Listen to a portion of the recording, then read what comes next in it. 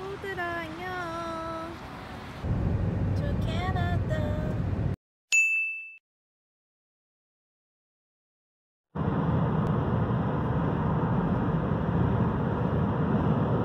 Hi everyone. 안녕하세요 여러분. This is Eleni. I'm Jesse. And we're back for a new video. As you can tell from the title, this video is about our trip to Canada and to Niagara Falls. So I'm doing this video in English and later on we're going to add subtitles in Korean through the YouTube feature.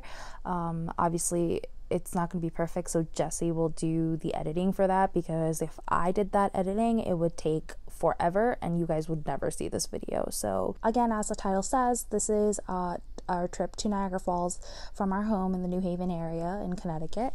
Now this is what you're seeing right now is us. We're going through Connecticut right now, and oh my god, I felt like we were going through Connecticut for like ever, which is really silly because we were in New York for way longer. So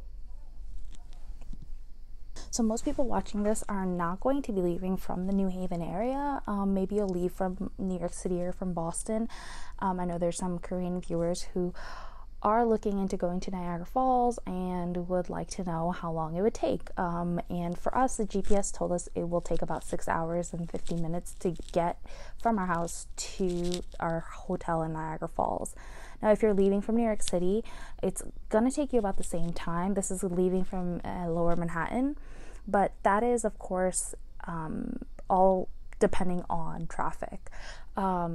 Now, I think we passed Massachusetts at this point.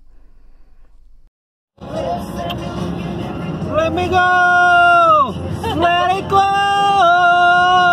Let it go! Yeah, as you can tell, we were going a little bit crazy. If you're leaving from New York City, like I said, it's gonna be about the same time as when we were as our travel. If you're leaving from Boston, though, I looked this up, if you're leaving from the South Station area, it's gonna actually take you about a half hour longer. And a lot of people think that, oh wow, I'm in Massachusetts. Wow. We were so excited to see that buffalo sign, but I'm higher up, I'm closer to Maine, or I'm closer to Canada, and it's gonna take me less time. But the way where Niagara Falls is situated, it's actually to the west, so you're northwest, obviously, but you're basically going through the whole state of Massachusetts if you're in Boston, which is why it's going to take you longer.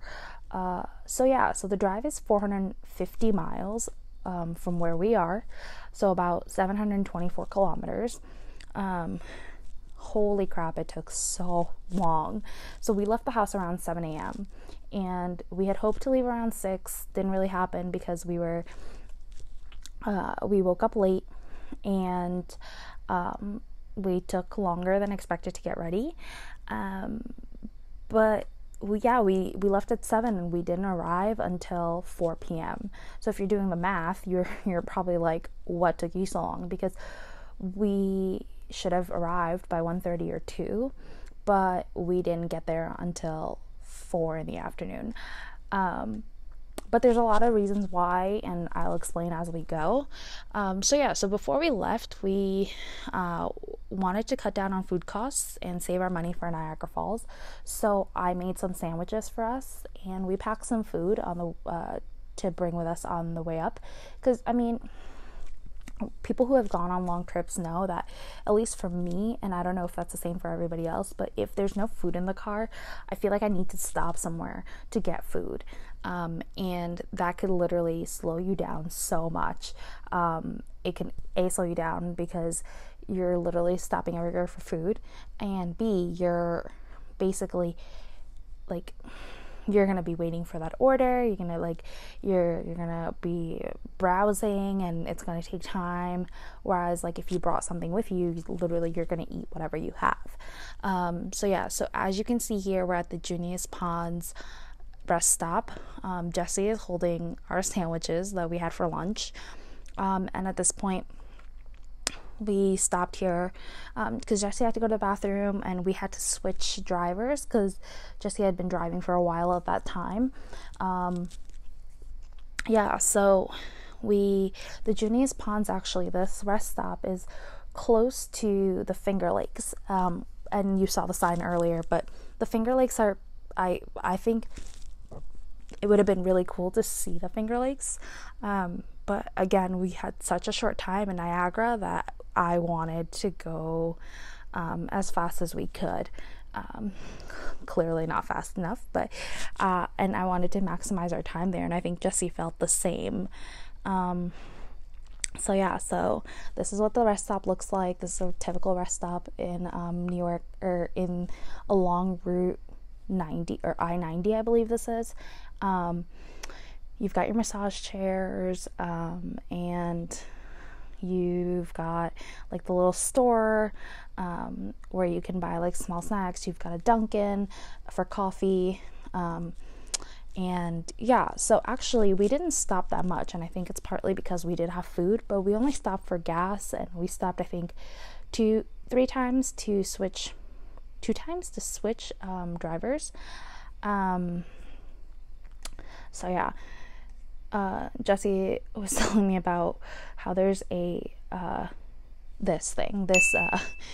was a scale right as you walk out of the bathroom, and you can put like a quarter in it, and it will tell you your weight, which is really odd to have in a rest stop bathroom. But so here we are. We went outside to eat our actual sandwiches that I made. They're really simple sandwiches, just ham and cheese with mayo on just regular bread. I think it's like whole wheat bread or something like that, if you're really curious. And so yeah, so we just sat down and ate, had something to drink, and relax a little bit, stretch our bodies, because it was a really long ride. Even if you're just sitting in the passenger seat, you're gonna get so tired, like,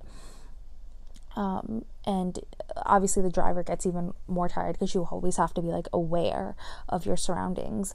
So yeah, so this was this is a little bit of the rest area. It was such a beautiful day that day, to be outside, so that's why we decided to sit outside and eat. And yeah, we're back on the road now. We stopped for some gas, and I think this was probably the last place we filled up before we went to Niagara Falls. I might be wrong. I think we filled up one more time. But so this car that we're driving right now is the Nissan Versa. We rented it from Enterprise for this trip specifically, and I went to the counter, and the guy was like, "We only have a Nissan Versa," and I was like, okay, I guess I don't have a choice, but I'm actually really glad that this was the car, because it was small, it was and we wanted a compact car, and it was like perfect size for us, and it was like, it's not a gas guzzler, obviously, because it's small, but it was perfect because we like filled it up, I think 2 times on our way up, which is nothing, and it only cost us maybe like $30, $40 tops for gas on the way up, which I think is a pretty good deal. It cost me like $40 to like fill up the car that we have once. So we're back on the road. This is the portion that will tire you out. We were in New York for so long. I could not tell you how long we were driving through New York. It was just so, like, everywhere you went, it was just New York, New York, New York, New York. And I love New York, but when you're on the road for this long and you're in the same state for this long, you're gonna get tired. So yeah, so this is me driving right now, and I don't think we switch again. I think this is the last time we switched, but I drove through Connecticut, and then we switched at one point in Massachusetts, I believe, and then we switched again in Junius Ponds, where you just saw us earlier.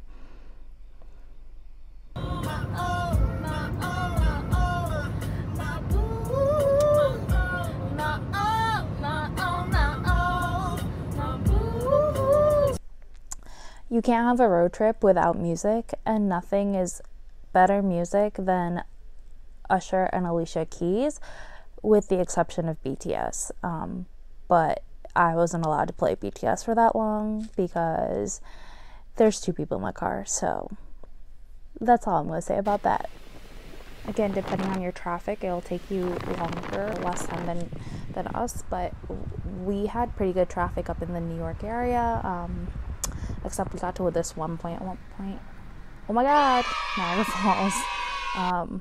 Yeah, we were really excited to see that sign. We were like, holy crap, Niagara Falls is almost here.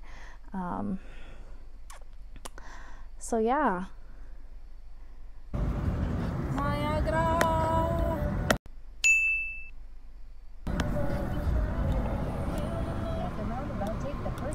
So where we I don't know if this will come up in the video. Yeah, I don't think this is in the video, but what we're driving through right now is actually Niagara Falls, New York. So there's the New York side and the Canadian side, right? And so we're staying in the Canadian side, but this is the New York, Niagara Falls, New York. And now we're about to enter the Rainbow Bridge, which is the connector between Niagara Falls, New York, and Niagara Falls, Ontario, Canada. So as you see here, we had an easy pass on our rental car, and you go through the toll, and I believe it's like $6 or something for US cars. It's really weird.